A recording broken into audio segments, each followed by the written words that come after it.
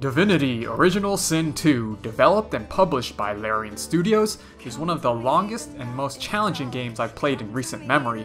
Based on the PSN achievements, only about 7% of the people who started the game have completed it, and there were a handful of times that I was ready to throw in the towel myself.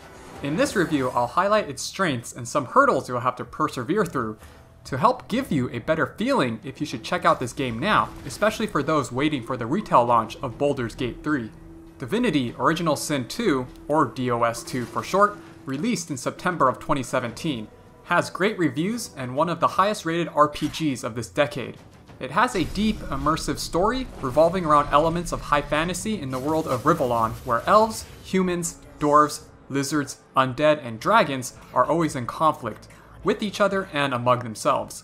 While elements such as an oppressive religious order, magic leading to corruption, and the otherworldly void that demons inhabit may not seem new, Larian Studios plays to its strengths by putting player choice at the center of this game. The D&D vibe is brought to the forefront with the inclusion of the narrator that acts as a dungeon master of sorts, which you'd think may make it feel less immersive, but it's one of my favorite aspects of the game. Having the narrator describe the romance scene in explicit detail as your two characters just stand there adds to the game's charm and hilarious moments. She nips and kisses newly exposed flesh all over your body, running her mouth from your neck to your belly button, down to your shins, up to your thighs.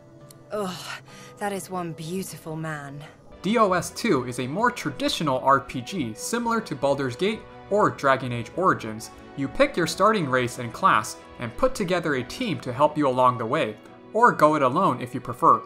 The story follows you and your party, who are Godwoken, those who are sorcerers with the potential of becoming the next divine, basically the strongest person in the realm utilizing the mysterious power of Source.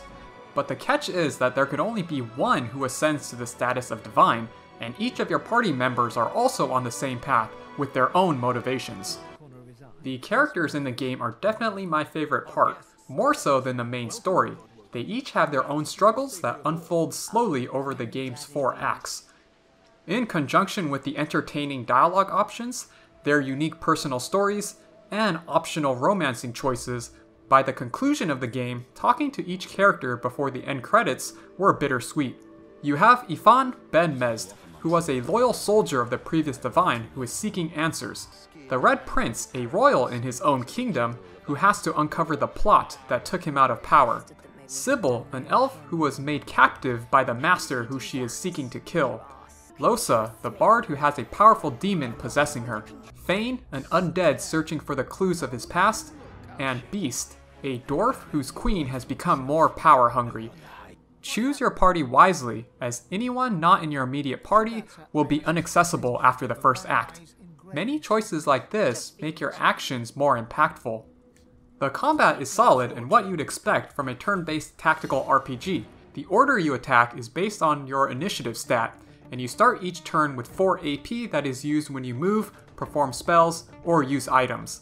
The innovated system here is the pools of vitality, physical armor, and magic armor.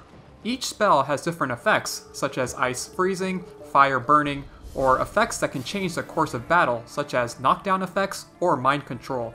Seriously, there are so many types of status effects, and here is just a short list.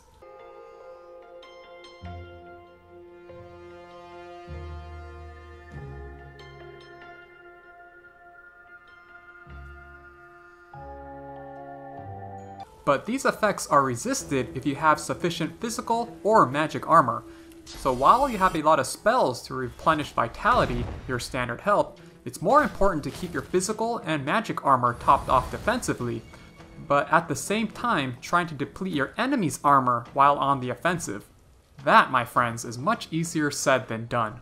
Unless you make it a priority to get high initiative when leveling up your characters, you often find yourself ambushed and find yourself stunned or crowd controlled during battle. Each fight is a challenge, and the small upgrades in the loot you get for defeating enemies, completing quest chains, and selling items to purchase new loot is made all that much more impactful.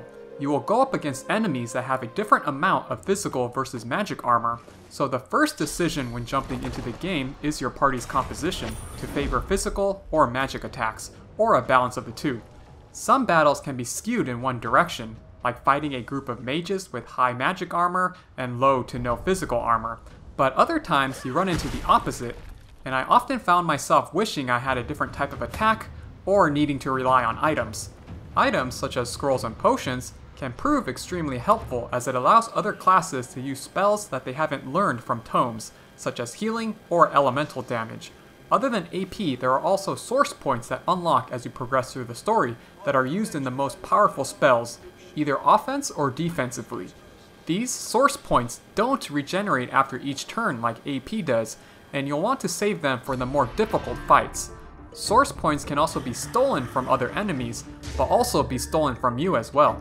There is just so much depth to the game, from stat allocation and different abilities that most modern games have removed for simplicity or adapted for a larger audience. While you can reallocate your stat and skill points after the first act, there is a learning curve or time needed to watch videos to truly understand how to get the most out of your levels, as you can easily feel underpowered if you don't know what you're doing.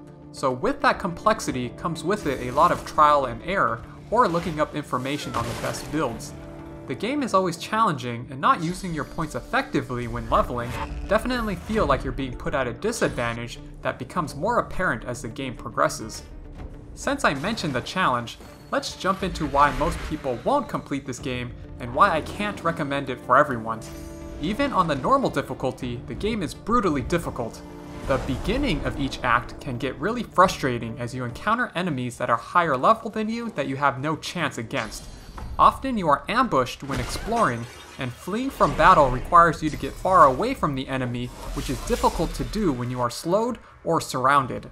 You will learn early on that enemies more than one level higher than you are going to face roll you. So while starting a new act and exploring is what I enjoy in most games, you always need to be mindful of your level and complete quests in a specific order. Hardware-wise, on the PS4, the load times to return to a previous save feel way too long.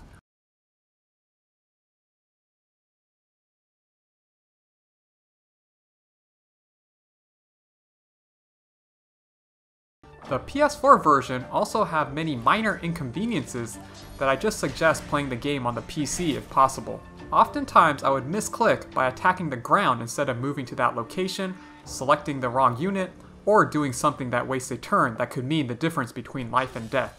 Inventory management feels more tedious, the graphics quality is significantly lower, and while the UI is fine, there are a lot of functions I forget are mapped to which buttons.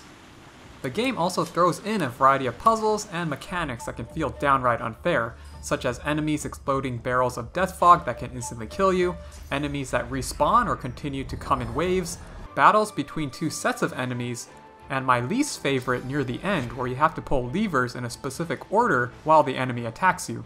If you're not the type of player who looks up solutions online or reads every single detail in the game, there are quite a few points where you may just quit out of frustration. The game is also extremely long, taking me over 100 hours to beat, which I felt was necessary because in order to succeed by the last act, you need enough experience from completing all the side missions and money from finding and selling items in order to be strong enough to get through the story missions.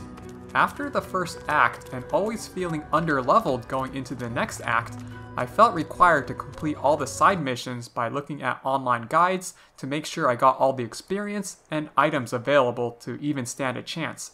Honestly, the last 30 hours felt more like a drag, and my motivation was more about not wasting the time I've already invested versus really enjoying the experience.